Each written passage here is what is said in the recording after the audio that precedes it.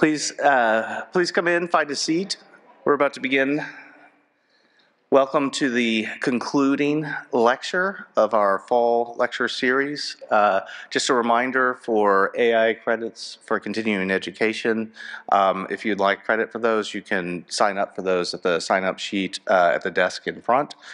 So tonight is our last lecture for the fall series. We have with us our newest member of the faculty, Vanessa Grossman, who has just joined us as a product of an intense history and theory search last year. Her title of her lecture is, Does Architecture Speak Politically? Aggiornamento, Representation and the Global History of the Cold War. Vanessa has recently joined the faculty of Weitzman School of Design as an assistant professor in history and theory architecture. She's an architect, historian, and curator.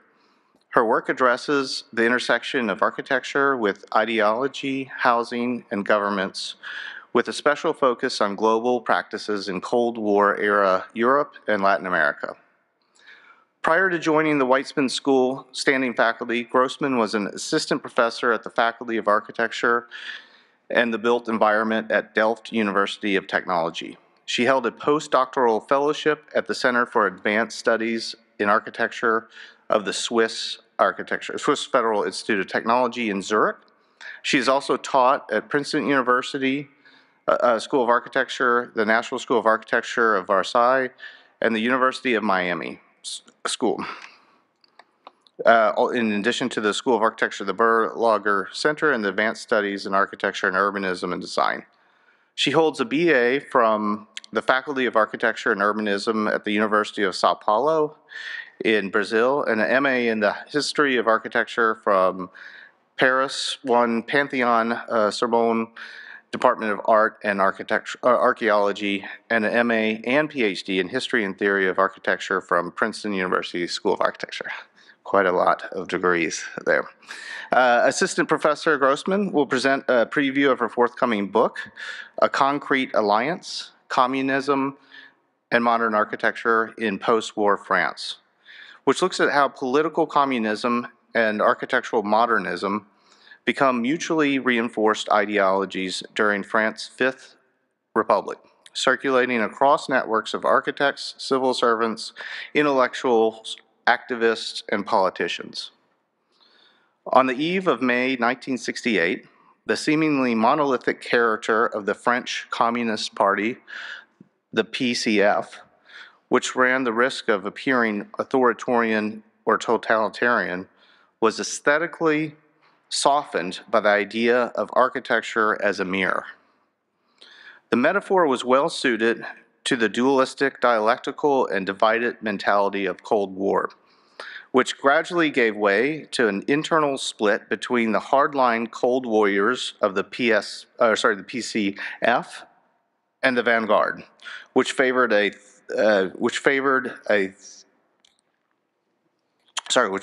thaw and aggiornamento updating.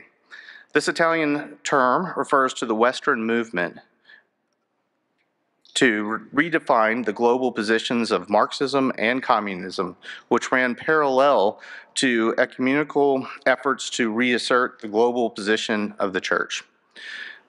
This lecture will examine the commissioning of the Brazilian architect Oscar Niemeyer to design the new PCF headquarters in Paris from 1965 to 1980, the iconic concrete and mirrored glass building that came to represent this aggiornamento.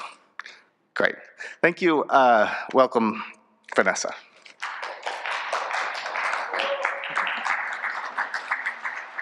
Thank you so much.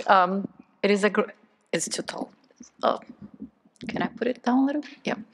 So it's a great pleasure and a true honor to be here to share my work with you, especially considering that this is the last lecture in the Weitzman School of Design, Department of Architecture lecture series for the fall 2023. I'd like to thank everyone who has made this lecture possible and promoted it, especially Andrew Sanders, Michelle Sanders, and Michael Grant, as well as all of you who are attending. This is also an opportunity for me to introduce myself to the larger Weitzman community of great colleagues and students that I have been fortunate enough to join as assistant professor of the history and theory of architecture since the beginning of this academic year, so that we can potentially continue or begin fruitful dialogues and collaborations. And I'm very happy to see some of my students who have been kind enough to join us tonight and make this talk even more special for me. What I will present today is a preview of my forthcoming books, as Andrew said, entitled A Concrete Alliance, Communism and Modern Architecture in Postwar France, which is under contract with Yale University Press, with the support of the Graham Foundation and the Princeton University Bar Free Publications Fund for an English edition, and with the Édition de la Villette for a French edition, both to be published in 2024. So in my talk, I will first walk you through the general argument of my book. I'll then use it as a means of connecting to other projects related to this research and to my work in general. In the third part of my talk, I'll discuss the third chapter of A Concrete Alliance in the form of a lecture entitled, as Andrew mentioned, Does Architecture Speak Politically? Aggiornamento, Representation, and the Global History of the Cold War. So to introduce my work, a few more clarifications. I'm a Brazilian architect, historian, curator.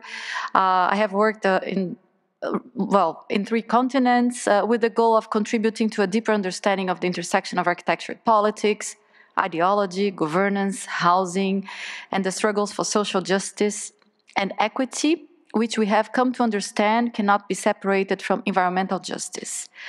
My research interests seeking to contribute to a global history of the Cold War have ranged from local municipal communist governments in social democracies and their housing plans to the megalomaniacal projects of military dictatorships in what we now call the Global South. I have translated this interest into academic teaching, publications, and exhibitions in educational institutions and curatorial venues worldwide. My work has covered multiple geographies and how they are connected. For example, I have researched how Dominican priests in France pushed the agenda of architectural modernism and modern art by looking at pioneering modern German churches built out of rubble during post-World War II reconstruction. I was interested in the parallels between Western communism and Catholicism, two of the major ideologies of the 20th century, and how their proponents felt that both needed updating, so in Italian, aggiornamento, in the face of their post-war decline, and how this renewal had a material and direct spatial implication, especially after the mid-60s. In France, this Italian term has been used by historians and by members of the French Communist Party themselves to describe the process of renewal initiated by the French communists, which I analyze in my book. I also studied the transatlantic exchange between France and Brazil through the work of Oscar Niemeyer, which was largely facilitated by the French Communist Party, as I will discuss in a few slides. After largely dismissing the significance of communism for architecture, architectural history has, in the 2 last decades, explored the topic by uncovering the long-neglected production of post-war Eastern Europe and the Soviet Union. In the process, Western Europe's own architectural legacies of communism have continued to be neglected and obscured. My forthcoming book seeks to correct this omission as a comprehensive study that offers a new perspective on the relationship between architecture, representation, and politics in the Cold War. A Concrete Alliance examines the long-standing collaboration between modern architects and the PCF, one of the most important Western communist parties of the 20th century. The book begins at the height of the Cold War in France's urban expansion in 1958, when the Algerian War of Independence against French colonial rule brought General de Gaulle back to power to establish the French Fifth Republic, which lasts until today. My book ends with the irreversible fall of the PCF in the 1981 French presidential elections. The book examines in great detail the party's architectural program during this period. The book thus covers about 2 decades of architecture and urban history, during which this collaboration found its fertile ground in the industrial peripheries of France's major cities, the so-called banlieue rouge or red belt.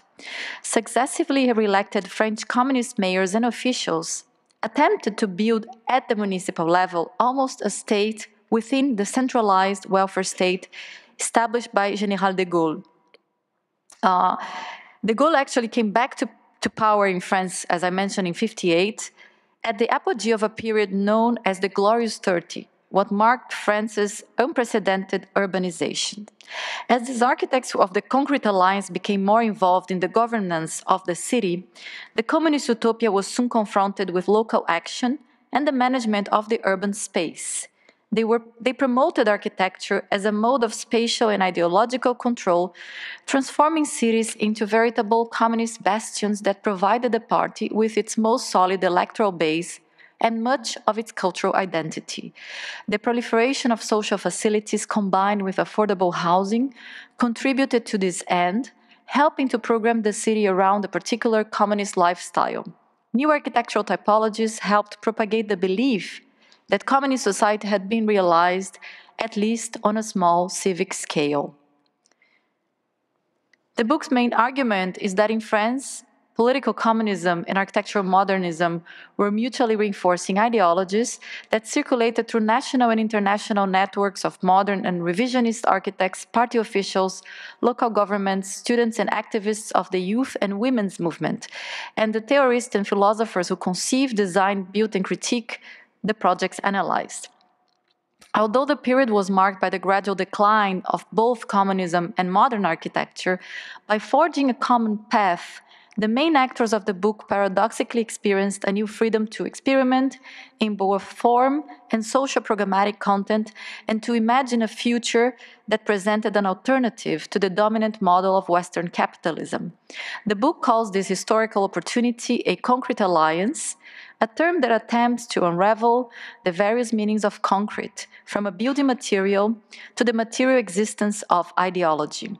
The term alludes to the concreteness of architecture as a political tool, to the brutalist idiom of reinforced concrete buildings that were designed under disarrangement, and to the way ideology, and I quote, interpolates concrete individuals into concrete subjects that prescribe material practices, to borrow from the French philosopher Louis Althusser, one of the intellectual protagonists of the stories, who also sought to update both Marxism and French communism. The alliance identified in this book was by no means primarily about buildings, which ranged from the aforementioned public housing and social institutions to party headquarters, urban renewal master plans, and ephemeral architecture. It also unfolded in social relations, political discussions, events, and printed ephemera such as L'Humanité and La Nouvelle Critique, the party's daily newspaper, which still exists, and the Intellectual Monthly, which no longer exists. Here in 1972 is a discussion of the temporary architecture of the two-day Fête de l'Humanité, a political, cultural, and musical festival that is still sponsored by the party's daily newspaper. So the Fête de l'Humanité just happened this year, and it still attracts hundreds of thousands of people to the Paris banlieue. So the protagonists of A Concrete Alliance were at the forefront of the campaigns carried out together with the most progressive wing of the party in an attempt to update the agenda of modern architecture and communism in the face of the rise of postmodernism and the so-called radical left. The new political formations of the radical left were partially an outgrowth of opposition to the Algerian War of Independence from France. So we have to recall that after being a French colony from 1830 to 1848, Algeria was part of France from 1848 until its independence in 1962. The rhetoric and program of the radical left that emerged in France in the 60s were fueled by French structuralism and urban sociology. They shaped the events of May 68, which were a watershed for both French communism and modernism. In France, postmodern architecture uniquely merged with radical leftist ideas. The new perspectives on the city promoted by the new French socialist left after 68 challenged modernism and communism as authoritarian ideologies. Discourses of cadre de vie, that is, everyday life and the city, identity politics and ecology, were among the main strategies of the political program of the new socialist left. The revisionist protagonists of A Concrete Alliance appropriated some of these strategies in order to prove the ability of modernism and communism to endure while compromising in significant transformations. Here, for example, the poster for a post-68 National Conference on Urbanism organized by the PCF, depicting students hand-in-hand with workers from a series by the painter Fernand Léger, long a member of the Communist Party. The book also contributes an archaeology of the current crisis of the banlieue, where many of the housing projects it discusses are being questioned or even dismantled. Two developments have defined this crisis, which is itself linked to the fate of the French Communist Party since the 80s. The first was the general deindustrialization that closed factories in the Red Belt. The second was the retreat of laid-off workers and the arrival of immigrants, mostly from former French colonies in Africa, who filled their apartments. The party's message often failed to resonate with the newcomers. The war that France fought in Algeria, which cleaved French society, is the formative event that serves as the anchor for the internal chronology of this book. One of the aims of the book, then, is to assert the centrality of colonialism and empire to post-war developments in communism and modern architecture, including even those located in France. A concrete alliance builds on a growing number of studies that take networks of actors rather than individual architects or clients as their subject matter, and emphasizes the role of female protagonists in post-war France. In a general context of underrepresentation of women, both in architecture and political parties, the French Communist Party stood out in France as the major political party with the most feminine militant base. Focusing on key episodes, the book examines the work of the members of the Atelier d'Urbanisme et d'Architecture, known as the AUA, pioneering interdisciplinary cooperative of architects, planners, economists, geographers, engineers, interior designers, and landscape designers that architectural critics and historians such as Jacques Lucan have described as representing a brutalisme à la française, or French brutalism. The book examines the opportunistic way in which the discursive channels of political activity were used to present a more or less established architectural idiom, brutalism, as novel, exciting, and even revolutionary.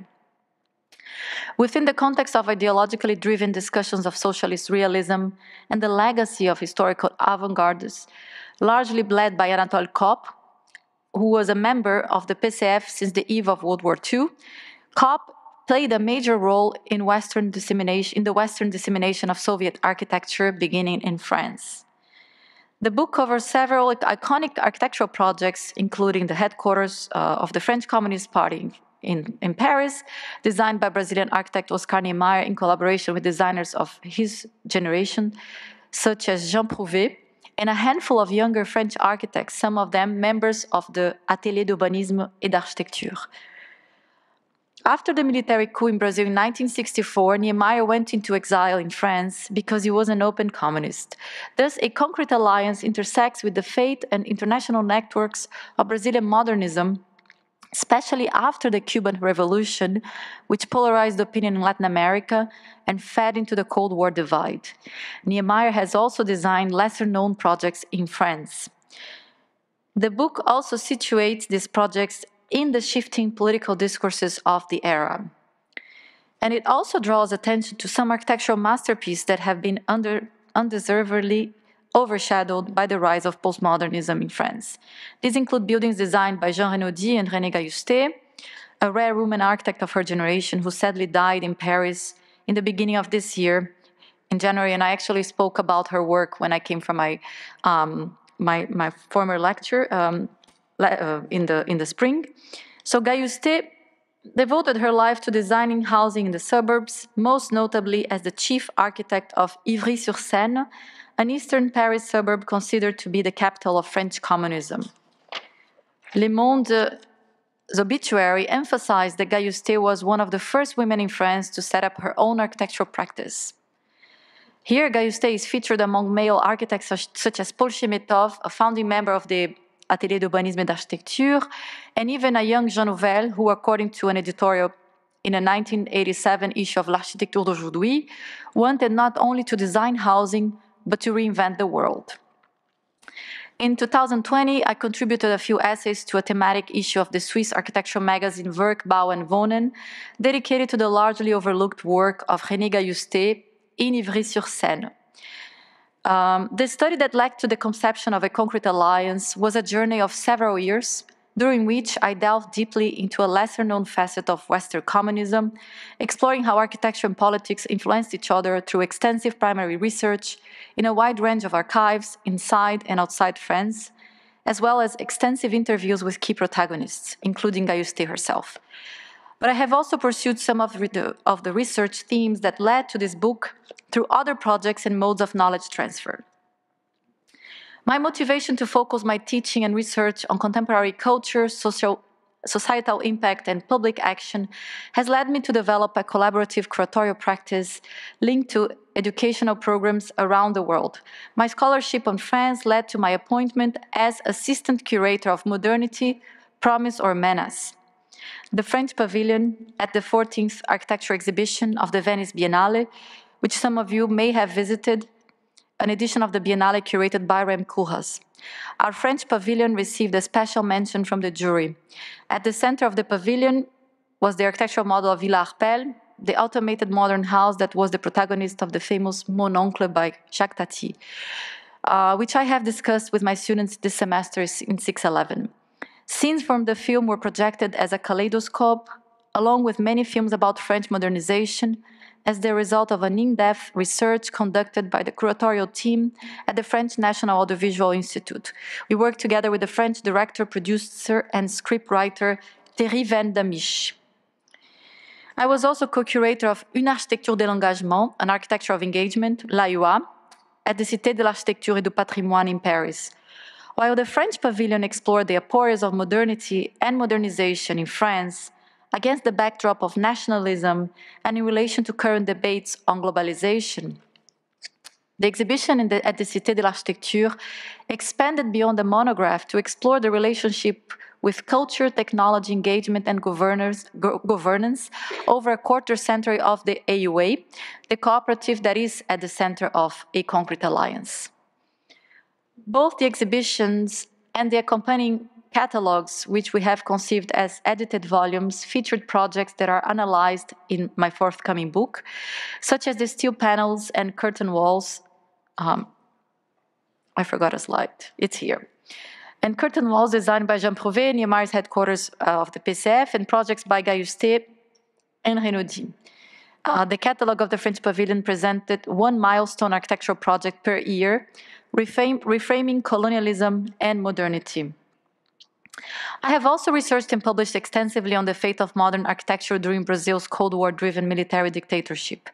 I was the first Lassen Fellow in Architecture of the Princeton University program in Latin American Studies when I was researching the dissident work of left-wing groups that were emerging at the time, such as Arquitetura Nova, which critically discussed the division of labor in architecture and the emancipatory potential of the construction site.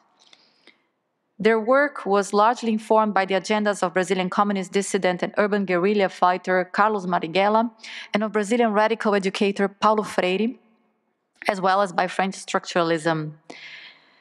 I have researched student-led publications of the time in the 60s, such as Desenho and O, which were published in the 60s at the University of São Paulo, where I studied myself in the 2000s. And this was my own contribution to Clip, Stamp, and Fold, with which many of you may be well acquainted. I also studied the ambivalent positions and projects and the voluntary exile of Oscar Niemeyer in France after Brasilia, which I mentioned before, when he designed the headquarters of the French Communist Party, but also the headquarters of the French car manufacturer Renault. And at a time when Renault was actually, the communists were organizing strikes against Renault. In those years, around 68, Niemeyer also became the architect of the Algerian Revolution when he was commissioned by Algerian President Houari Boumediene to forge a modern nation newly independent from France, an independence not immediately welcomed by the French communists. So this is another book project on which I'm working, dedicated to the French Communist Party headquarters. I also researched the work during the 60s of Italian-born Brazilian architect Lina Bobardi and her interest in everyday life. My research on the history of contemporary architecture and Latin American modernisms led to my appointment through a first-ever international competition as co-curator of the 12th International Architecture Biennale of São Paulo, which took place in two major venues: the Centro Cultural São Paulo, a city-run public cultural center, which you can see on the image on the top, designed in the early 80s, in the end of Brazilian dictatorship, by Eurico Prado Lopes and Luis Teles, and in the image below, the SESC 24 of May, the last design built in São Paulo by the recently deceased Brazilian Pritzker Prize laureate Paulo Mendes da Rocha, a building visited by 10,000 people every day. Titled Todo Dia, Every Day, the Biennale sought to explore the new protagonism of the notion of everyday life in 21st century architecture. This theme is the result of my research building on this concept of everyday life, which has traversed architectural culture since the historical avant-garde and has been at the center of architectural, political, and sociological debates in post-war France, as well as in Bobardi's work. Todo Dia argued that many designers today have expanded their focus beyond the built form to include banal objects, food and basic resources, instances of race and gender, daily routines, and maintenance protocols. How they deal with major social issues such as the Anthropocene through the tangentiality of everyday life. Its program and featured works lay emphasis on the Global South, attempted to reimagine how these foci can respond to a world reaching an overbuilt capacity, yet where millions remain homeless and lack rudimentary infrastructure. The Biennale opened. Here are a few of the works, but I think I inverted the slide. So the Biennale opened just a few weeks after São Paulo was darkened by smoke from forest fires in the Amazon forest and the cloud. And among the participants was our professor at Weitzman, Fernando Lara, whose work with his students titled The Destructions of the Environment Every Day featured the minerals that make up the iconic buildings of the 20th century. The architectural models on display were filled with mud from the sites of Brazil's environmental crimes. And I want to go through a few of other works, Bruder, Eli Mozayeb, Hélio Menezes, and Wolf architects from South Africa, Ana Mijaki from MIT, she was also part of the open call. And architect Andrés Jaque, Dean of Columbia Graduate School of Architecture, Planning and Preservation, was not only our keynote speaker, but also participated with a new work he commissioned from his Office for Political Innovation. We asked him for an intervention on the glass facade of SESC 24 of May that will deal with its daily maintenance, and Jaque and his team came up with a video installation which we projected in the waiting room of the SESC Dental Clinic entitled Architecture as Ultra Clear Rendered Society, asking how, for whom, and by whom the facade of SESC is maintained. The Graham-funded book Everyday Matters, Contemporary Approaches to Architecture, a spin-off from the Biennale, came out last year. And in my current position as assistant professor at Weitzman, my teaching has been geared towards providing research methods, theoretical tools, and historical precedent to both undergraduate and graduate students on topics related to Todo Dia. I'm also particularly interested in issues related to affordable housing in view of an uneven national process of economic development in the Global South and the role of processes of internal colonization, largely framed by new intersectional approaches.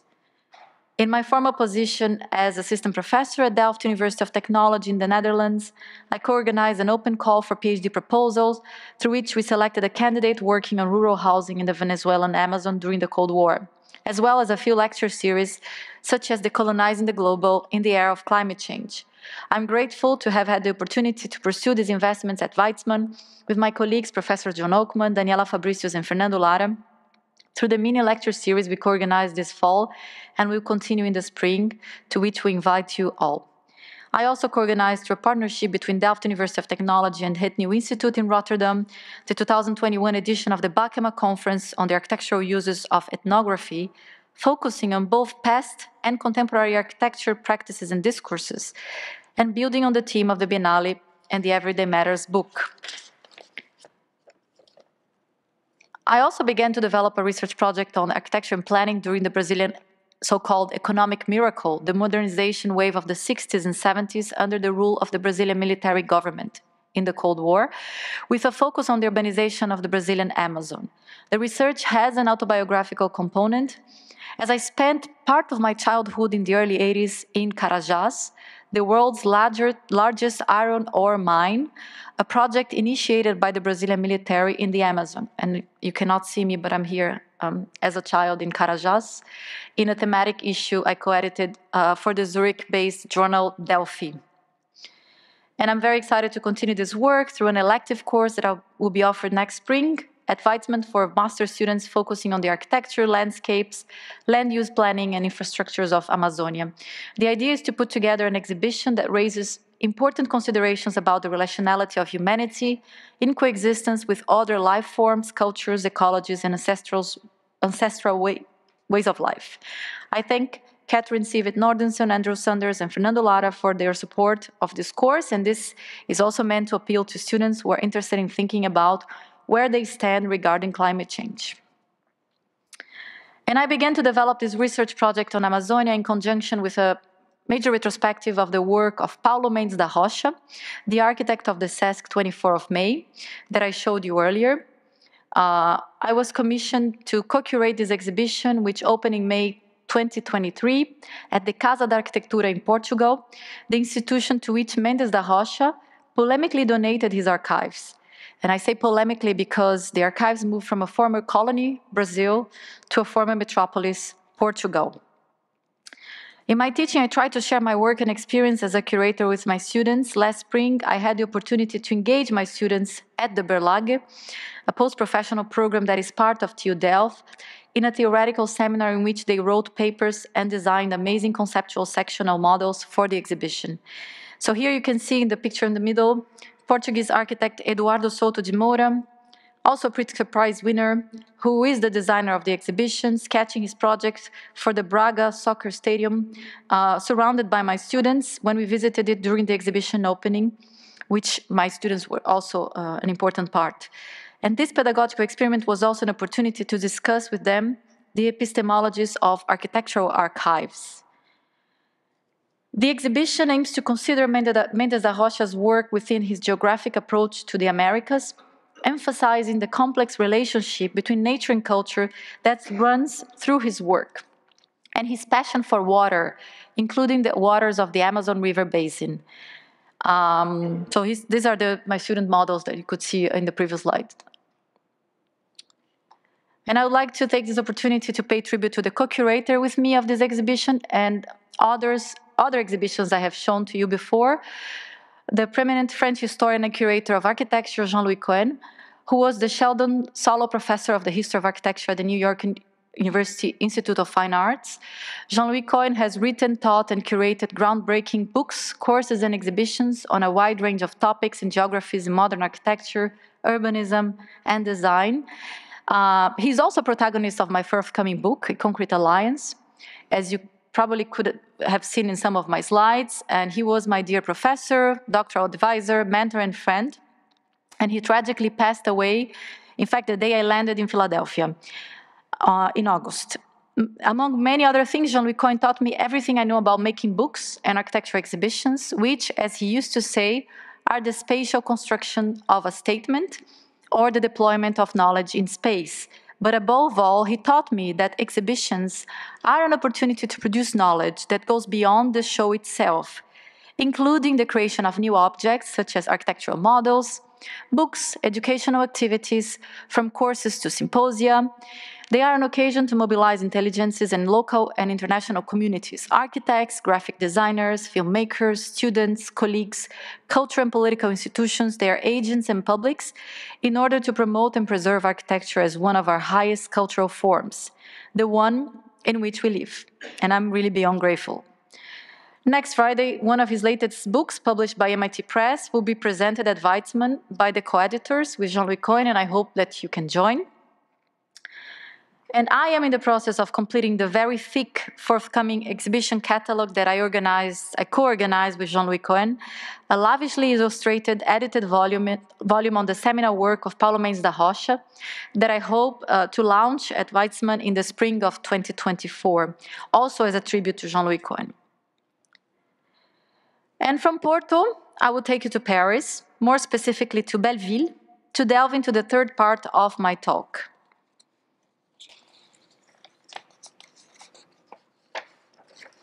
Which points to a larger trajectory in which the material culture of the Cold War persists in our time, particularly in relation to the current ideological turmoil in liberal democracies worldwide, including the fear of alleged communist conspiracies and anti-communist attacks that we witnessed in Brazil in January of this year, or last year, when the current President Lula was elected.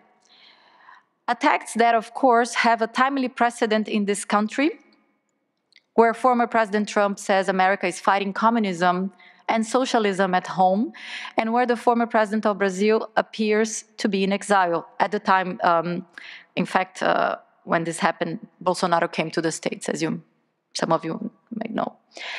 So in 2020, The Atlantic spoke of how, and I quote, "the ghosts of the Cold War haunt politics in Brazil, the world's fifth most populous country." It pointed to, quote, "a lineage of right-wing conspiracies that have threatened Brazil democracy since the 30s. And of course, in its lineage, Brasilia set an ambiguous precedent as the headquarters of a democratic power that became the headquarters of a military dictatorship, but also as an outpost or entry point for the construction of projects in Western Brazil, particularly in the Amazon forest. But does architecture speak politically? This was the title of a debate published by La Nouvelle Critique in 1974 in an issue that also discussed, among other things, 10 years of dictatorship in Brazil. It was a conversation between Anatole Kopp, Jean Renaudie, and Paul Chemetov, a founding member of the aforementioned cooperative, the AUA, and a very young Jean-Louis Cohen. This question referred to a kind of architectural identity crisis among the architects associated with the French Communist Party.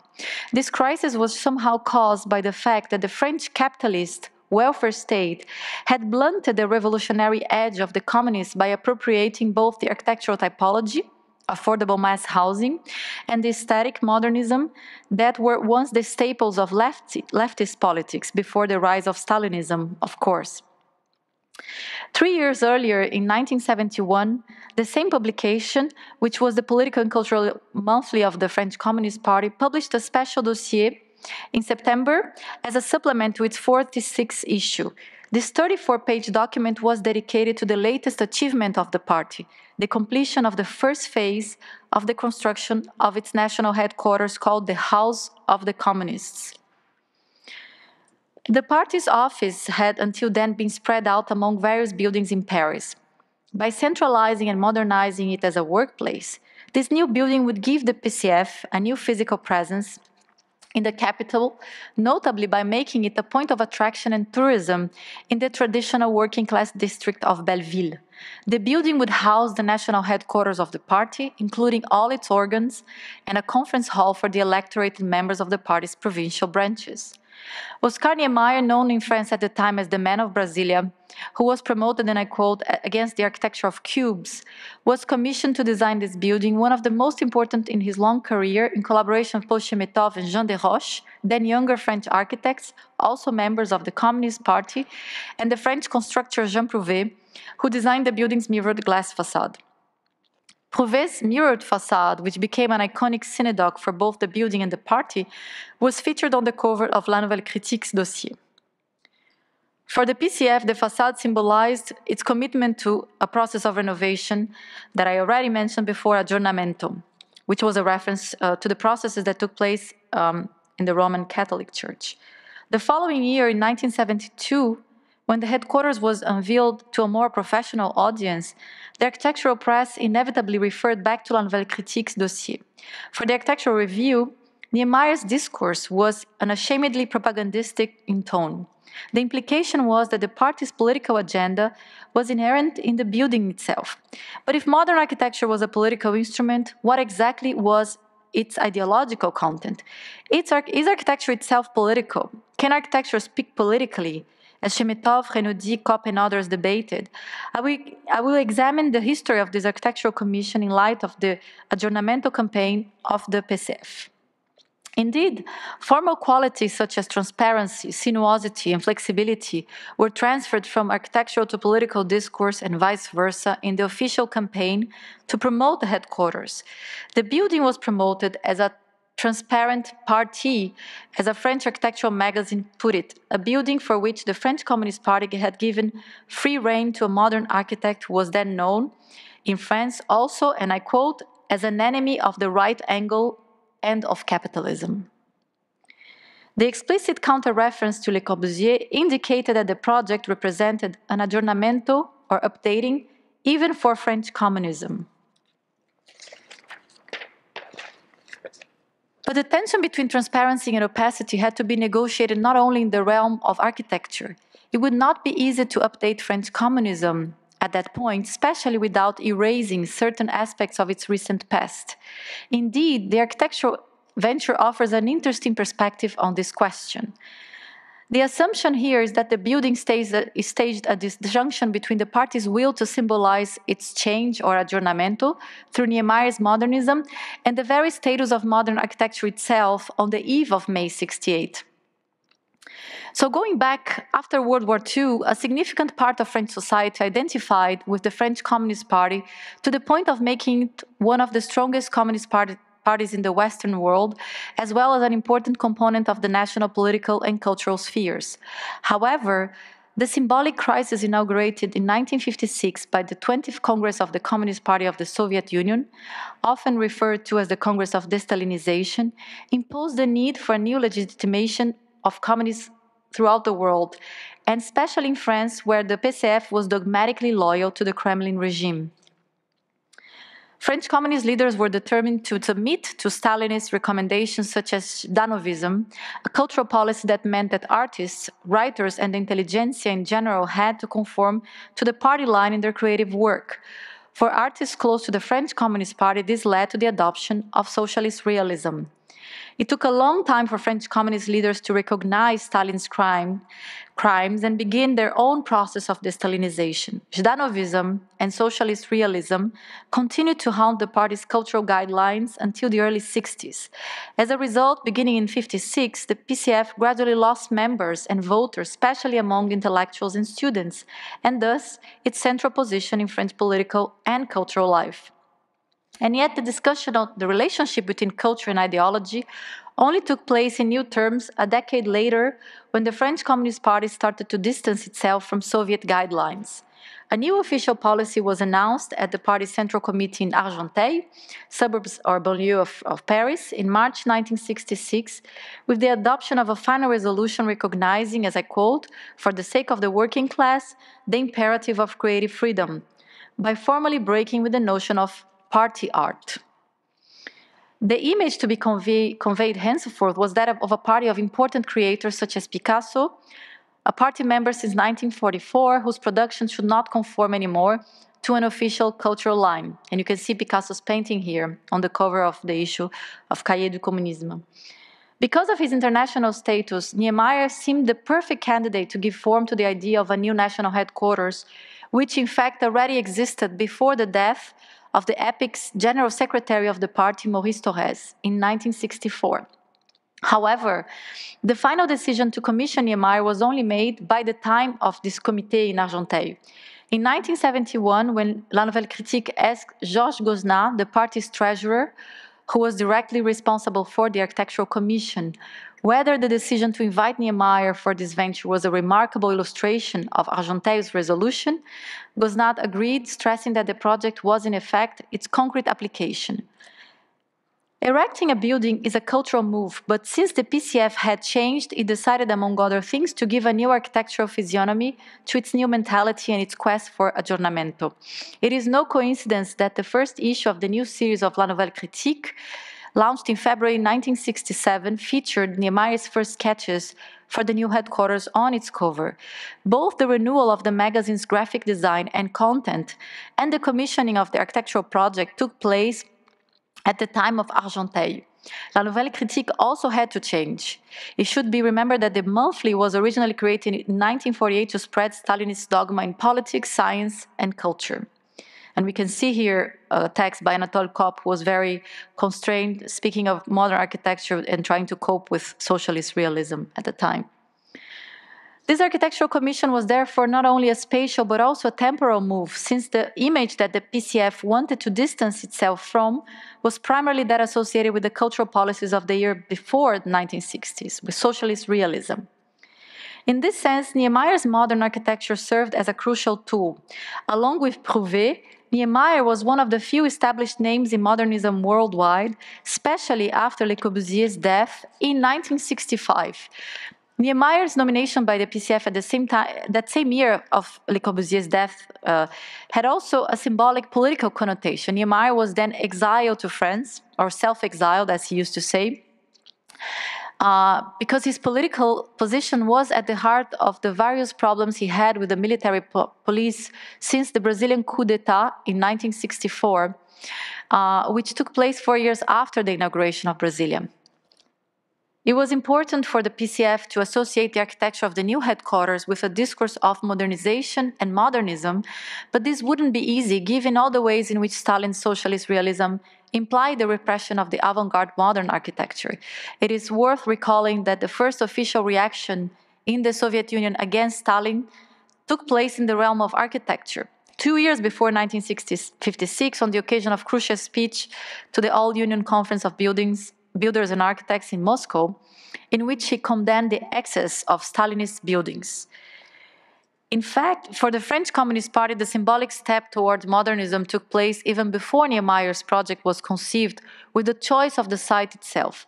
For the PCF, the Belleville site represented an opportunity to reconcile itself with the very Russian modern avant-garde architecture. This was emphasized in La Nouvelle Critique, special dossier in 1971, which presented the wooden Soviet pavilion designed by Russian architect Konstantin Melnikov for the International Decorative Arts Exhibition of 1925 as a precursor to Niemeyer's project, as if socialist realism had never existed and suppressed the modern avant-garde, including Melnikov himself.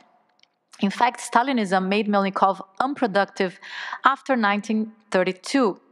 Built in the 8th arrondissement of Paris and dismantled after the exhibition, this pavilion, offered by the Soviet Union to the French communists, was rebuilt on the same site as the new headquarters of the PCF, the future. The Maison des Syndicats, the former owner of the site, had allowed the pavilion to be rebuilt there in the early 30s to house the first workers' university. The pavilion was demolished shortly after the liberation of Paris. And here is a pearl found in the archives of the Paris Institute of Geography, an oblique view from 1934, in which we can see, well, you won't be able to see the Melnikov Pavilion over here. And this is the site of the headquarters for the French Communist Party. The Workers' University inside the pavilion was actually the venue of the famous surrealist exhibition La Vérité sur les colonies, an anti-imperialist show produced during the rise of fascism in France. So the new site of the headquarters ultimately promoted the reconciliation between the party and its revolutionary past. However, by using the new headquarters to rewrite its own history while omitting the fate of the modern avant-garde in the Soviet Union and communist counter-revolutionary politics, the PCF's strategy was not fully effective. Despite the PCF's modernizing campaign, populist premises that had once served to situate socialist realist aesthetics in a revolutionary context saturated both the form and content of this publication. The magazine demagogically addressed the location, construction, and architecture of the new headquarters. This was this was illustrated by images of Belleville's miserable population, emotional testimonials from the construction workers, and the didactic 3-page color comic-like drawing of the undulating main panel reflecting both clouds and trees. In fact, Niemeyer was given full freedom to develop this project, which consisted of the slab that would house the party's administration and the underground facilities that would make up the main entrance to the headquarters, which was christened the foyer of the working class, because it would host party members in its exhibition rooms and conference hall under a dome. In French, the subsoil and base of a building is usually referred to as the infrastructure, and everything above is a superstructure. And in the development of Niemeyer's design for the PCF headquarters, these widely used terms seem to have embodied the Marxist theory that separate the forces and bases of production, infrastructure, from the ideological and symbolic dimension of society, superstructure. The vestiges of the past to be erased also persisted in the spatial division of the superstructure. As a journalist from Les Bâtiments suggested in 1971, in addition to the first level of the slab, reserved for a documentation center and library, and the sixth floor for a restaurant, each of the 4 office levels was organized according to a design that, and I quote, was not the order of the day. Instead of using the landscape offices that were in vogue at the time, which Niemeyer had designed for most of the buildings in Brasilia, he had to design winding central corridors on most of the floors with offices firmly divided on both sides by mocha panels that allowed their occupants a certain amount of privacy. This bureaucratic disposition was not in keeping with the party's praise of transparency, but with its very cult of secrecy, a legacy of the Stalinist years.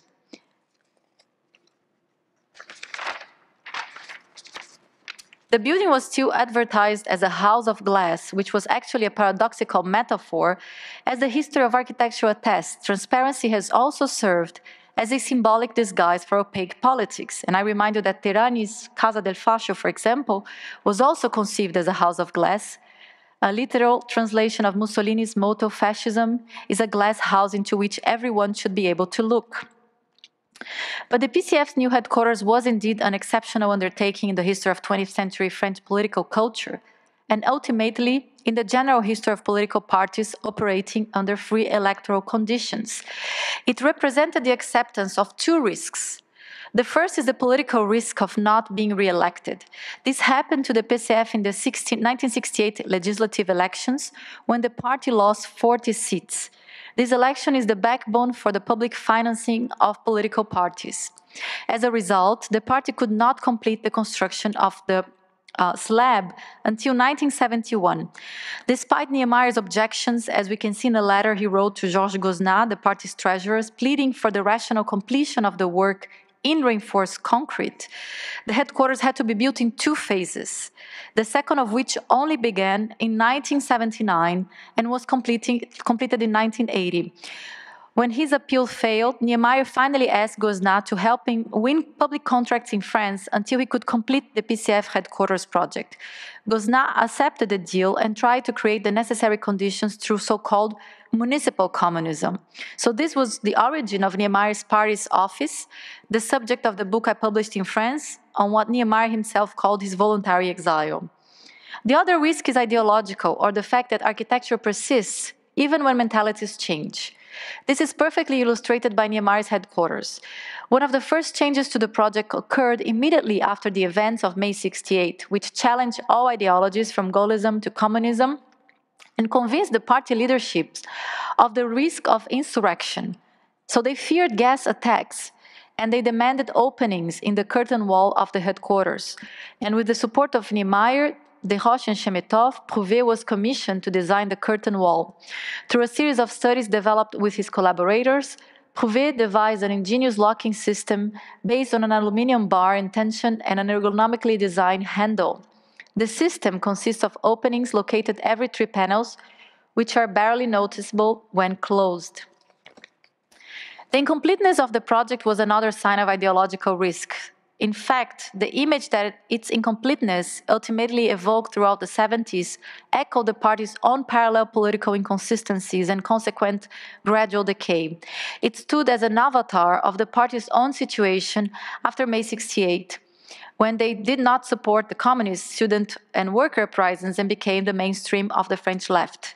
As a result, the new headquarters remained for 10 years without its fluidly organized foyer of the working class, the very infrastructure of the building.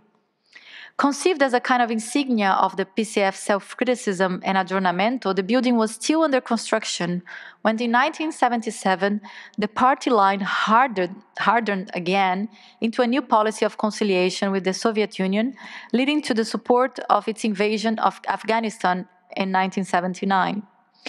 After 68, however, it was not only communism that was difficult to support, but also modern architecture. In a sense, the two were often equated in the new architectural debates that pervaded the newly created school of architecture that replaced the École des Beaux-Arts after May 68.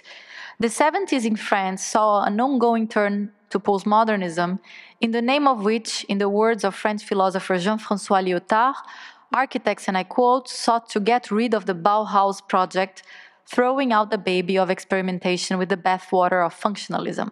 End of quote. In this context, Niemeyer's building embodied an easy object of criticism and was thrown out alongside with this water, regardless of any kind of architectural qualities and innovations that the building had. Even its original oblique spaces, then under construction, did not prevent the negative criticism of a number of architects from different generations, such as Lionel Schein, who, together with his friend Claude Parent, was the architect of the oblique in France. Schein objected to what he saw as a formalist architectural object. In Camarade de Niemeyer, an article published in a daily Combat in 1973, Schein put it, and I quote, "The PCF's building in Paris is qualified as new. It is only new for its age. If Niemeyer had built a Rothschild bank, would he have produced a different architecture, this brave communist? Like all the architects of my generation, I admire Niemeyer with conviction and enthusiasm. But this wonderful wine of the best vintage disappointed, it did not age well. Niemeyer lost contact with his own time and with himself." Well, he would barely know that Niemeyer lived 106 years, so he would live many more decades, and he would age even more. Before the battle between modernists and postmodernists, which in France encompassed the decline of communism, it is difficult to define whether the new headquarters was a project of its time, just as it is difficult to understand the amplitudes and limits of a transformation in the realms of politics. It may have been too late to design a manifesto for modern architecture, as Jean Desroches, one of Niemeyer's collaborators on the project, put it, just as it may have been too late for the PCF to change. So to return to the original question, is Niemeyer's headquarters for the French Communist Party itself political? Does architecture speak politically? Analyzed against the backdrop of the theoretical debates, publications, events, and living memory associated with it, the building reveals a political history in which culture and politics were intertwined. The political maneuvers of the French Communist Party in relation to these cultural projects are certainly open to different interpretations, and the same could be said of the architecture of the new headquarters.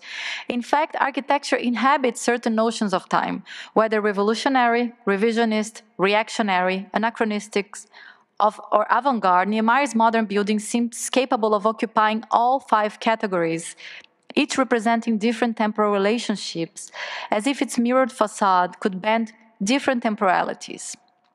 As a testimony to one of the party's forms, giving over to its will to change, the building today seems finally to be respected as a chef d'oeuvre, a masterpiece, or even à la mode. Gone are the days of an active French Communist Party, a testimony to a bygone era. Never again was the PCF the political and cultural force it was before 1981 presidential elections, which marked the final stage of its irreversible decline. This decline was completed with the collapse of the Soviet world in the following years. It is worth recalling Walter Benjamin's analysis of 19th century Paris, in which he emphasized how the development of the forces of production had reduced the symbols of desire of the previous century to rubble, even before the monuments they represented had crumbled. Communism can no longer fulfill the idea of a new society, and yet some of its landmarks, such as the national headquarters, seem to function more as a portable or prêt-à-porter backdrop that could stage several political ideologies, even dressing up their absence. Today, the PCF has been reduced to a sect, and it is hard to imagine the daily going-ons behind Prouvé's curtain wall, originally designed to avoid broken reflection, as a journalist has stressed in 1971. And many people know and photograph the PCF headquarters from the outside, which is, as we say, highly Instagrammable, but its history is surprisingly overlooked by scholars and even Niemeyer aficionados, not to mention its global Cold War history between France, Cuba, Brazil, Algeria, Hungary, and the former Soviet Union. So to satisfy your curiosity, here are some photographs of the secret daily life in the offices of the still existing French Communist Party. So I'll go through some of these pictures. And they were, I commissioned these photographs for 2 of my books from the architect and photographer Ciro Miguel, who's a longtime friend and collaborator. And these pictures were taken not so long ago, in 2021. And we can clearly see the facade designed by Jean Prouvé. Well, thank you for bearing with me through this lecture.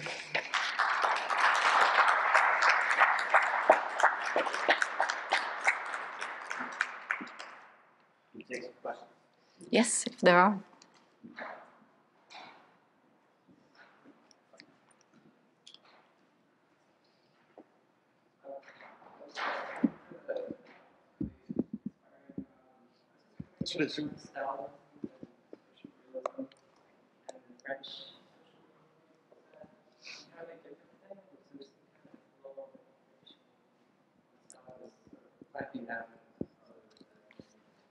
A lot of things happening. Oh, yeah, I was just wondering if the flow of the movement, if it were kind of happening in parallel or one was leading the other. Yeah, I feel like, well, the French Communist Party even took longer, I would say, than the Soviet world to get rid of that reference. But as I show in my book, well, there are some architects who are trying to kind of reconcile modernism and socialist realism. One of them is André Lurçat, and he's a kind of father figure for the generation that I look into, especially in the 50s. He was of course, enemy number 1 of Le Corbusier, and he was trying to, combine modernism and socialist realism. The generation that I deal with, which, because I really look into kind of how they formed as a kind of generation during the Beaux-Arts in the 50s, they were not as constrained in terms of architecture, but in terms of the debates, the cultural debates. So they were, in a way, architects were less constrained than the artists that were close to the party.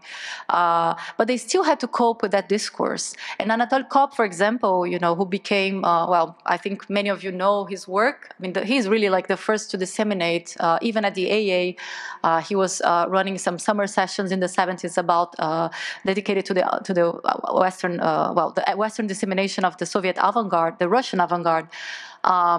They were, he was trying to deal with the legacy of socialist realism and how modern architects could cope with it.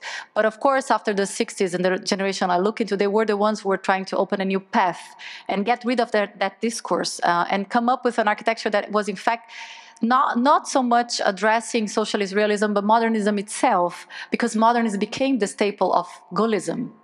So these architects were really, on the one hand, trying to get rid of that theoretical debate of socialist realism and trying to do something different than what de Gaulle was doing, because they thought that modernism was being betrayed. So very early on, they were against the grands ensembles, for example. They would not design, mass housing. They were trying to do something else, even though in the end, their projects were somehow judged in the same terms, because modernism became a monolithic thing in France, after 68. So the headquarters for the French Communist Party is something, it's a project that is interesting because it took so long to finish. So it's a project from 65, 1 year after Brasilia, but it was completed, when Mitterrand was elected.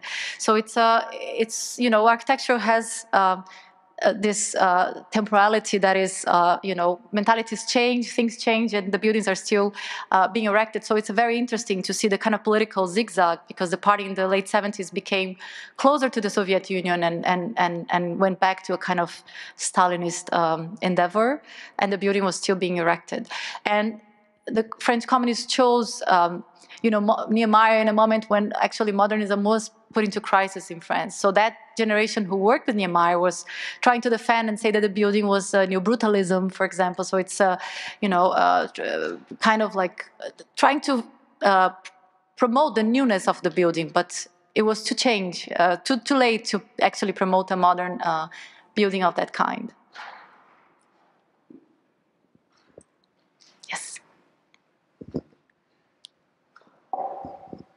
Thank you, Vanessa, for an amazing lecture, for the generosity of putting my small project there. I want to ask you to comment on another angle of this building. We teach architectural history, and especially in the 20th century, we teach about hundreds of European architects who left Europe and came and did amazing buildings in the Americas.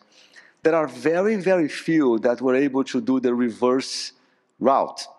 Architects from the Americas who did amazing buildings in Europe. This is one of them. I think it's the first very important building. The other is the Sainsbury wing of the National Gallery by Denise Scott Brown and Bob Venturi, which was very much discussed this year because of the renovation. I want you to comment on that angle, the importance of this building, because it's by an architect from the Americas who had the opportunity to build a very important building in Europe. Yes, I think it's a... I think Niemeyer was very... he was supported by, I think the international career of Niemeyer is highly indebted to l'architecture d'aujourd'hui and André Bloch. So when Niemeyer was when the coup d'etat took place in Brazil, Niemeyer was already in Europe. He was in Portugal, and he was seeking international commissions. He had designed in Germany, the housing project. So indeed, I mean, he's very unique, and I think his career is really bound to France. I mean, there is a French connection that really supported his work.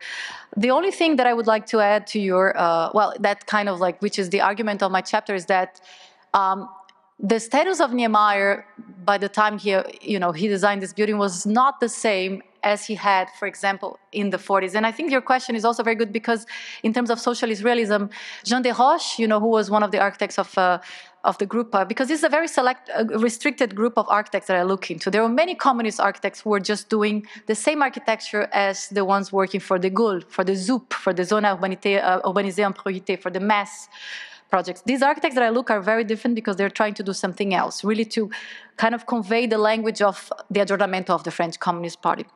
But they explained to me that in the 40s, Niemeyer actually was a perfect compromise of socialist realism, because he was national in form and international in content, which is the motto of socialist realism. So they would stick to Niemeyer as to say, look, there is a path that is not fully socialist realism. It's a modern path, but it responds to the aspiration of socialist realism.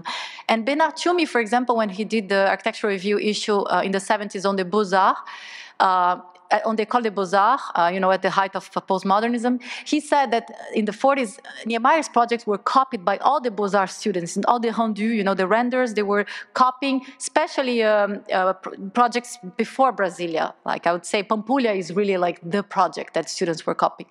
But by the time he designed the headquarters for the PCF, this is the beginning of the end of his his status. And it's interesting to, I feel like when we look into Niemeyer, we don't have this legibility, but because he had a career in France, it's interesting to understand the reception of his work, how it changed. So when he arrived, he was the architect of Brasilia, but then with the coup d'etat, and he was promoting himself as an architect who was being chased by the dictatorship. So there was a kind of tiers-mondisme, an interest in the third world in France at the time because of Cuba, and he actually incarnated that very briefly, because we know that at the time he arrived there, he couldn't design his airport for Brasilia, right? So he was talking about this all over and over.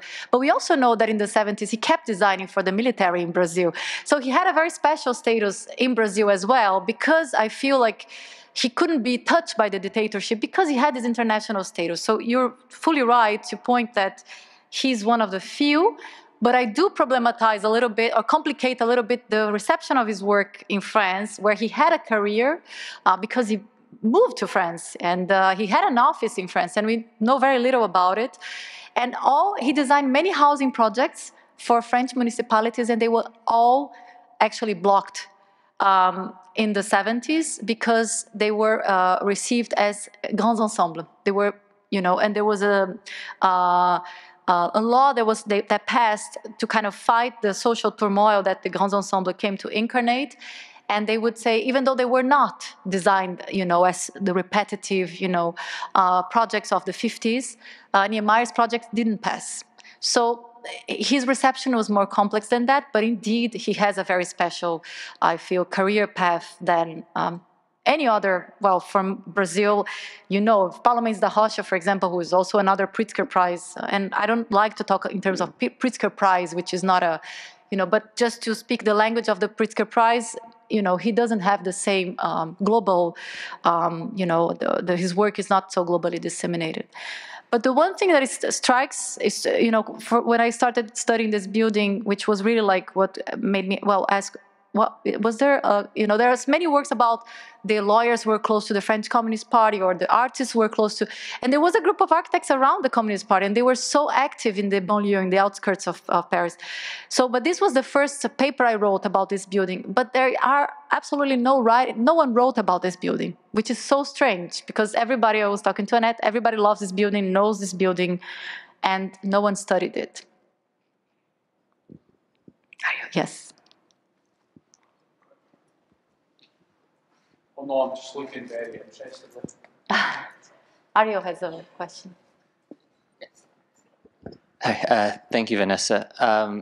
I guess a slightly more abstract question, but to the question in this example of can architecture be political, or is the relationship between politics and architecture, and your answer is yes, but non-specific, right? It can be political, but it can be many different politics. So I suppose the question is, even if you have these architects who are actively trying to do communist architecture in innovative and in interesting ways, creating works that can be, through the projection of individual politics, very different from communist, or even your comparison with Terragni and other sort of, like we talk about modernism and communism, we talk about modernism and fashion, we talk about modernism and democracy, like all you can do the bridge to everything. So if architecture finds it very difficult to hold the party line, as it were, what is the role of the architect then in that conversation? If the building can be political but non-specific, where does politics, or how does it work? Where does it belong in institutions like these when we are in the role of designing buildings potentially with political ideologies or not, but without that control of it, that being the end product? That is a very difficult question, but thank you for it. That is actually the topic of the book. I mean, really trying to understand how, communism in France was not only, and I think in general, there's also a cultural component to it. So these architects really struggle to come up with, architectures that would incarnate a certain sociability, lifestyle, especially in the banlieue. If you go to the banlieue of Paris, and I think Ivry-sur-Seine, I spoke about it in the spring when I came, give a lecture, it's considered to be the capital of French community. They still elect French mayors to this day. And they really try to cater for the way the working class would relate, and especially with very important programs for the youth, vacation colonies they would design, in the rural parts of France or in the beach. So there was a kind of like, an enhanced sociability, an interaction between workers. So they were really working closely with mayors, and they were really trying to fight the way the politics of de Gaulle, who urbanized France, deeply in the 60s, was not so careful about the cities in the outskirts, which were really the kind of red, bastion of the French Communist Party. So they were really trying to fight, there were like roads that were open, disrupting, the kind of public spaces or, existing monuments. So there is a kind of ongoing task force and these architects, but they wanted to open up the party to like a more, a less sect-like, conversation. That French communists were they were really considered to be revolutionary after World War II, because they fought, the resistance in France was highly connected to the French, so they fought with the Nazis. But after that, after what happened in the Soviet Union and Stalin, of course, they became the reactionary of the left. So these architects, other than trying to fight the kind of urbanizing campaigns of de Gaulle, which were disrupting the constituency of the French Communist Party, they also were trying to create a language and a discourse. Or trying to engage with philosophers. For example, Althusser really inspired Jean Renaudy. Althusser wanted to update Marxism. Renaudy wanted to also, he would say, Marxism, the late Marxist is the post-humanist Marxist is a science. And Jean Renaudy was trying to develop a kind of architectural Althusserianism. So there was a kind of conversation with all of those philosophers and thinkers who were trying to update communism, open it up to society, try to compromise some of its dogmas, and they were trying to do that through architecture. So I have different chapters, of course, that explain that, that kind of that agenda, and it was not easy, of course, because then they themselves, for example, the AUA constituted themselves as a cooperative and not as as one of the big offices who were working for the goal. So it's the way they organized themselves as a practice. They conceived some facilities. Housing for them was not only a techno-political program, but also a culturally significant one. So I feel like they were trying to really engage with that cultural movement. If they were effective or not, this is really up for debate, because I think, as you say, it's not so easy. I'm not sure if I answer your question, but yeah.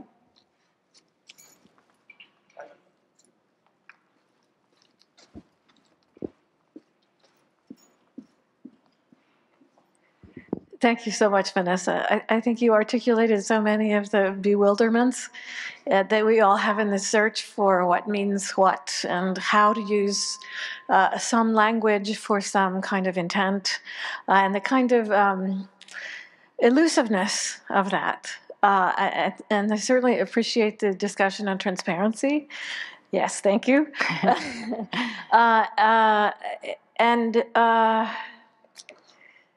It's, I wonder if we try so much to find that in singular building language. I wonder if you could share your thoughts. I think especially Niemeyer has so much potential to be discussed urbanistically as well as singular building. And in many ways, that seems to be more open to an interpretation of any kind of politic. Because of the kind of wide range of accessibilities, relationships that an urban domain answers to these kinds of questions. Could you talk about that a bit? In terms of the urban dimension of his architecture? Any architecture, because I think, as you search for a language that is embodied in a singular building, I think you end up where we all end up, like, how can one curved glass facade mean all of these things? Yeah. Well, it can't. Yeah, it can't. So what can? How do we begin to identify these moments? It's a difficult question, but I feel like I'm not looking into this. This commission is part, as I say, of like a movement and a collaboration between a group of architects and the party. So I look into this commission as part of this like long story, because it's not I'm not looking at it. Yeah. So it's really part of this, as I said, conversation about what was going on in the banlieue, and this is really the monument that they made. In Paris at the time, because none of those architects would have access to, big commissions at the time. So this commission, and actually relates to your work, because all these architects were designing in the banlieue, and then when Mitterrand is elected, and they kind of like open up, and they are so disappointed with the French Communist Party. They actually have the chance to design for Mitterrand the grands projets. For example, Paul Chemetov, who designed the Minister of Finance. So this project is very symbolic for them, because it's a moment when they have the chance to design a building in Paris. So it's a monument to communism. But communism was not taking place in Paris. Communism was taking place in the outskirts, in the banlieue. And that is where they actually had a discourse about urbanism, because they were really trying to work at the scale of the city and not at the scale of, let's say, the Zoop, for example, the big housing projects that would have absolutely no regard, no concern for the street. So they were actually having this discourse, the return to the city, that postmodernism actually articulated. These architects, in a way, they were they had the same discourse avant la lettre, because they were working in cities and they wanted to keep those cities what they were, because they were bastions of communism since the 20s. So they were very concerned about the street, and an architecture doesn't neglect, the street and the square. In a way, all the kind of discourse of postmodernism was a bit anticipated by these architects. They were really thinking through, urbanism, and many of their projects actually incarnated, this concern for the city itself before. So it's very interesting to look into, this cohort and the way they were also very open to postmodernism, trying to, promote modernism, but in a way that would also incorporate the criticism. And in France, what is very interesting is that postmodernism is related to the left-wing, the new socialists. Alike, normally we associate postmodernism with a more reactionary discourse of the right wing, for example, but in France it was highly related to the destruction of the Beaux-Arts system and the questioning of communism, actually, the left-wing politics. So the right to the city was what actually paved the way for postmodernism. I'm not sure if I answered your question, but you did, actually. Yeah, thank you. Okay. Question. Hi. That was great.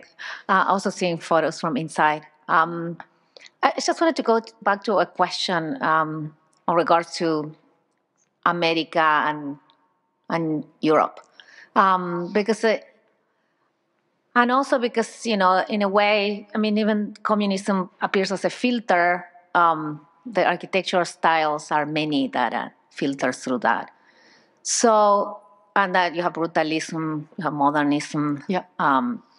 So, in a way, Niemeyer is some kind of version of that. So, I'm from Argentina. In 1929, Le Corbusier, in this kind of, what is the value of the kind of transatlantic exchange? And in 1929, Le Corbusier comes to, invited by somebody in Argentina, but then he goes, he does that tour through America, stopping in Brazil as well, in Buenos Aires and Brazil. And what he does is he brings international style. It's not that it was not known. And so it's strange to see, and I don't, similarly Brazil, similarly Argentina, the international style becomes the national style. Yeah. And so, but it's not national. I mean, it's still national style. The international style, modernism, is still the national style of some South American countries.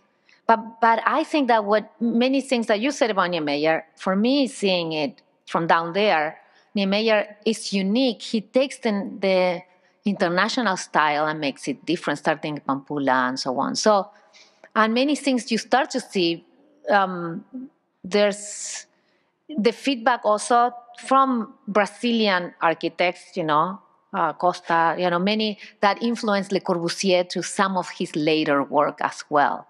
So in a way, it's almost, where are the original? So in a way, Niemeyer goes back to Europe to kind of, go back to Europe to see again what he received earlier on to a style that was already European. And so it's filtered through Brazilian culture and goes back to Europe and then back. But yet, where does it belong?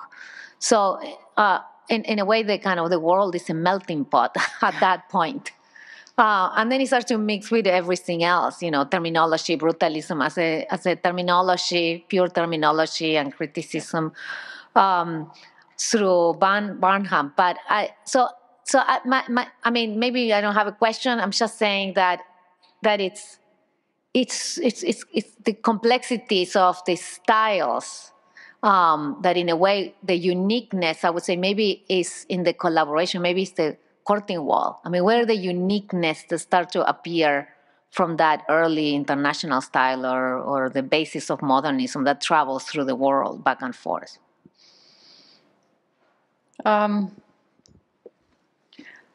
I think Niemeyer really shook the international community so much with what he did, since the first collaboration with Le Corbusier, and I mean, Fernando, if you want to jump in, please feel free. And of course, we have, I think that Brazil entered the world map of modernism highly through, he was not the only one, but what he did. So Brazil builds, and of course, I feel like people, the international community started to look to Brazil highly thanks to what he did, which was not always very well received. Max Bill, for example, would, in 54, he went to Brazil and said, well, Niemeyer is a formalist. What are you doing here in this country, with this sinuous architecture? And there was a huge debate with Lúcio Costa. So, the reception of his work has always been problematic. I'm not sure what is original or not original. I know that he actually made an imprint into modernism and transformed into something else. So that international style, as you say, became something else, and he was not the only one for sure, but he's one of the main, I would say, figures that actually, transformed modernism into something else in Latin America. But this building, it is an interesting building because it's at the confluence of different temporalities and narratives. And I wouldn't say Niemeyer is a brutalist, but that's how they advertised, because the generation that collaborated with Niemeyer wanted to actually defend the building that was already attacked when it was inaugurated. So they were saying, well, because this is not a white building of Niemeyer, this is a concrete building, and there is a rough, texture to it that is very unique. So I feel like there is a kind of contribution of Chemetov, Desroches, and even Jean Prouvé. This is a different building, but it's one that is at the confluence of big economy of symbols, I would say. This is why I find it fascinating. Niemeyer is not a socialist realist architect or a brutalist architect, but I feel like this building had a very complex reception because of the moment it was built, because of the things that were happening, in the world in terms of the own status of Niemeyer that we normally don't really know. In Brazil, we don't really study, this reception, and up until we do know about Brazil builds. But what in the 70s, when he goes to Europe and start building in a moment when postmodernism is rising, we barely know. But yeah, his buildings started to really be like attacked. Even the Mondadori, Bernard Huet, who was the editor-in-chief of L'Architecture Aujourd'hui, attacked the building, saying, well, he's now designing palaces. So I'm not sure if I'm answering your question, but I feel like what I'm very interested in is the way his status and also how he was designing for the French Communist Party, for Renault, and for Algeria, and these were all conflicting ideologies in a way. So and these are, this is also what what Le Corbusier would do too. He designed for Vichy, he designed for Stalin, he designed, for left to right. And so, yeah, the question is if architecture is political. It depends, but for sure, these architects were trying to promote, this architecture within a certain language and discourse and cultural, I would say, mouvance. I know, many questions, but I'm just going to keep it short. Thank you so much for an amazing lecture. I learned a lot. I was just wondering about the sort of social realism versus abstraction conversation that in the art world was really important. Yes. In regard to propaganda after the Second World War. Yep. I don't know, the CIA propping up abstract expressionism in Yep. Europe as sort of an anti-movement to socialist realism. Yep. Two completely different, let's say, formal projects, but both basically instrumentalized toward a political propagandist Yep. goal. And I was wondering if there is a sort of a parallel or relationship to the building you were talking about, the headquarters, because it seems to me outwardly, I heard a lot of, kind of talk about the social realist aspects and so forth in the presentation. But is there in architecture is similarly clear-cut formal categorization as there is in art, for instance? As I said, the work of André Lursa was really, he was really trying to come up with a solution. I mean, he was still a modern architect, but was still trying to learn from the whole debate about socialist realism, representation, even historicism. Well, Jean-Louis Cohen did a book, I think it was his doctoral dissertation about André Loursat, and it's called André Loursat, l'autocritique d'un moderne. And the autocriticism is something that is very common in communism. When you do something wrong against the party, you have a autocritique.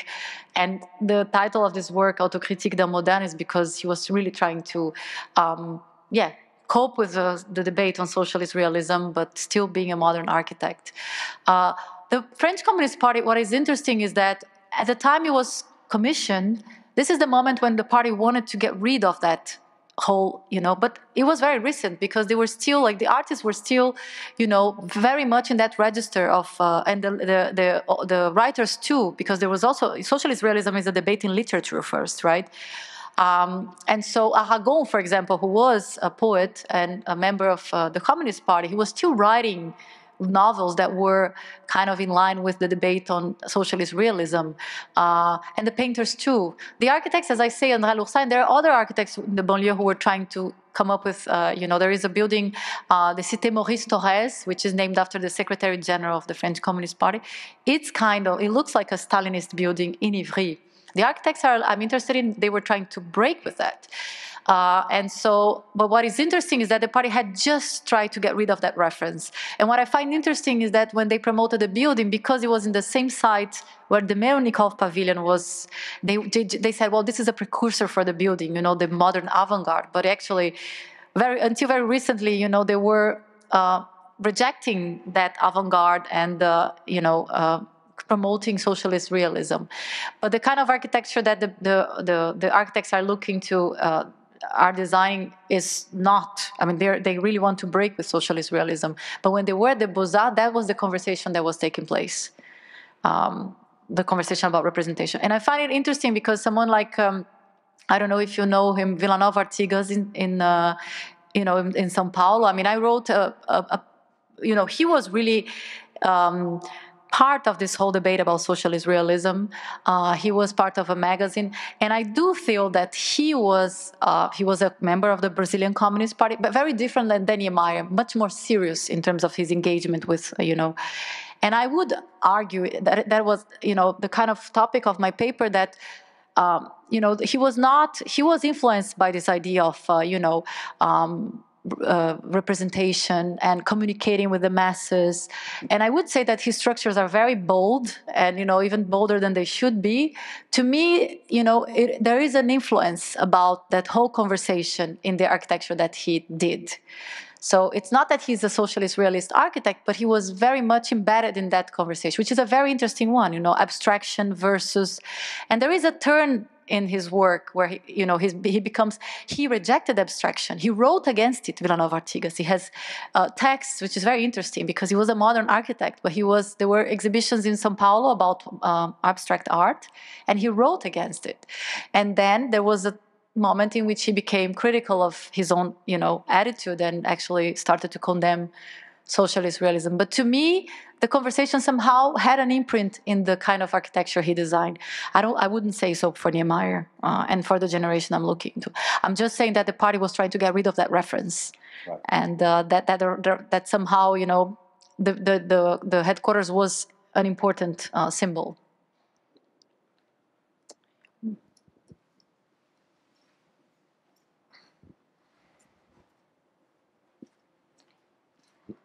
No more questions? Thank you.